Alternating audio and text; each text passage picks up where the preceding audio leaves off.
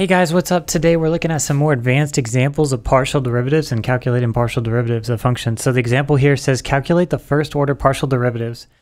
If the function, first of all, a is h equals y arctan 3x plus 4z. Second of all, if the function f is equal to e to the x over x plus y squared. And then lastly, c, f of xy is equal to the integral from x to y cosine of e to the t dt. Now what we're going to do is we're going to say, okay, differentiate with respect to x first. So h sub x is going to equal, y is treated like a constant, so it remains where it is. And now I have to take a composition. I have a derivative of a composition. I have a function 3x plus 4z, which is a multivariable function, plugged into the arctangent function. So what we have to do is we have to say, okay, first take the derivative of the arctangent function. So arctan of 3x plus 4z. Take the derivative, but then multiply by the derivative of the inside with respect to x. So 3x plus 4z differentiated with respect to x. So that's a chain rule that we're doing there. We have a multivariable function plugged into a single variable function like arctangent. So first take the derivative of arctangent, then multiply by the derivative of the inside with respect to x.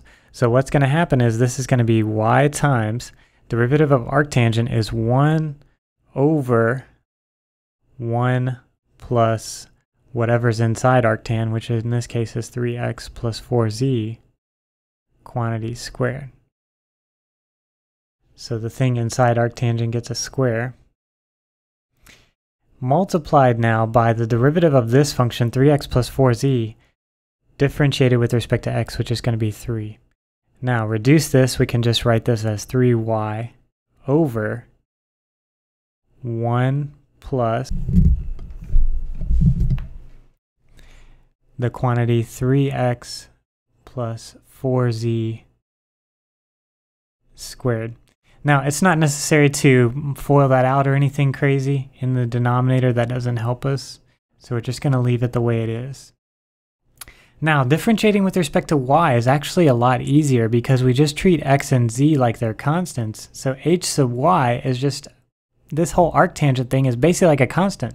So it's a constant times y. Differentiate with respect to y, we just get the constant. So the constant in this case is arctan of 3x plus 4z. All right, so that is our derivative with respect to y.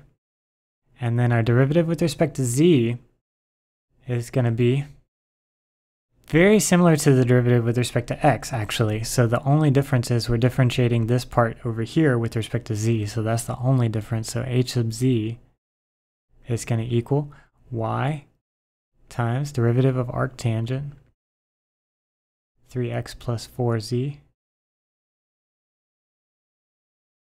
times the derivative of 3x plus 4z differentiated with respect to z, which is just going to give us a 4 right there. So this, we know that 4 is going to go where the 3 was earlier. So this is just going to be 4y over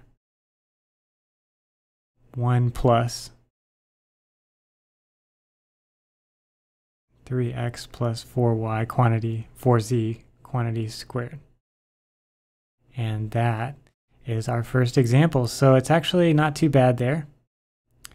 We just had to do a chain rule on the first and the last partial derivatives. The second one was actually pretty easy because we're just treating the others like a constant. So let's look at the second function here. The second function is a little bit, I wouldn't say trickier, it's just a different differentiation technique. So the second function that we have to differentiate is e to the x over x plus y squared. All right, so differentiating that function with respect to x is going to require a quotient rule. So we have to do the quotient rule.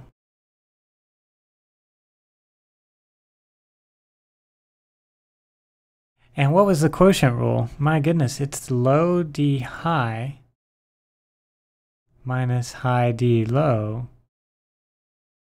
over low low, or low squared. So that's the quotient rule. So low, or the bottom, multiplied by the derivative of the top, high, low d high, minus high d low, so upper function e to the x times the derivative of the lower function over the lower function squared. So that's the quotient rule. So we're going to have to use the quotient rule to calculate this partial derivative because there's an x in the top and there's an x in the bottom. So f sub x is going to equal derivative of the top, which is e to the x, derivative with respect to x, multiplied by x plus y squared, minus e to the x times the derivative of x plus y squared differentiated with respect to x over the denominator squared. So that's going to be x plus y squared squared. All right, so now just carry those derivatives out in the numerator. Derivative with respect to x of e to the x is just e to the x multiplied by x plus y squared plus e to the x. Derivative now with respect to x is just 1, so actually just leave it there as a 1, and then over x plus y squared squared. So f sub x is equal to, I can factor out e to the x in the numerator, and that'll leave me with e to the x times x plus y squared plus 1 over x plus y squared quantity squared.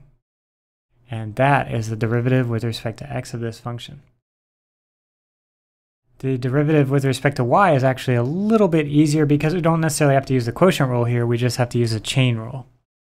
So derivative with respect to y is going to equal, let's see, I have a y in the denominator and an e to the x in the numerator. So what I'm going to do is I'm going to do 1 e to the x out front, and then 1 over x plus y squared prime, so differentiating 1 over a function, multiplied by the derivative of x plus y squared with respect to y. So that's a chain rule. I'm going to have to take the derivative of 1 over u, if you will, 1 over u, and then multiply by the derivative of what's being plugged into u here. Here we have x plus y squared being plugged into 1 over u. 1 over u, and u is equal to x plus y squared. So derivative of 1 over u is going to be negative 1 over u squared, and then derivative of u with respect to x, or derivative of u with respect to y is going to be 2y. So what we're going to do is we're going to use a chain rule. So this is going to be e to the x times derivative of 1 over u is negative 1 over u squared. So I'm going to say that this is negative 1 over this quantity down here squared. And this quantity is x plus y squared. All right, so that takes care of the derivative there. And then differentiate this with respect to y, we get 2y.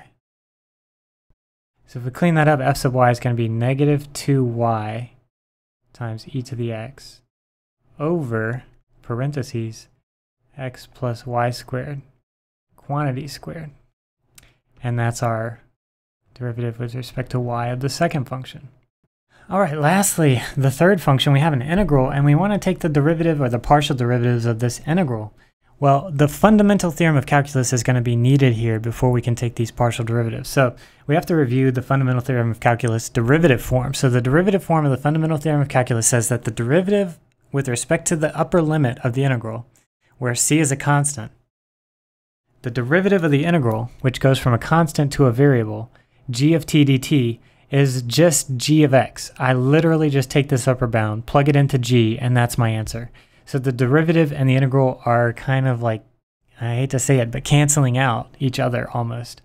So the fundamental theorem of calculus part 1, or the derivative form, is going to be used to calculate this partial derivative in the function. So let's look at part C, and let's take the derivative of capital F with respect to x. If I treat y like a constant, then I have the derivative of the integral which goes from x to y.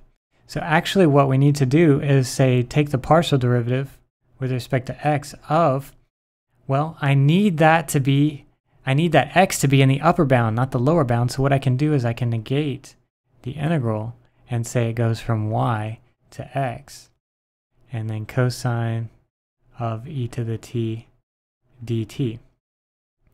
So really what's happening here is Now I got a constant for y. The y is like a constant, and I can just apply the fundamental theorem of calculus derivative form. So what this is going to do is basically just say the y is going to go away. This is going to turn out to be negative cosine of e to the x. So just take that upper bound x and plug it in. And that's our derivative with respect to x. The derivative with respect to y is actually a little bit easier because we don't have to switch the bounds. We just have to take the derivative with respect to y of the integral from x to y cosine e to the t dt. And that, directly from the fundamental theorem of calculus, take this y, plug it in, we just get cosine of e to the y.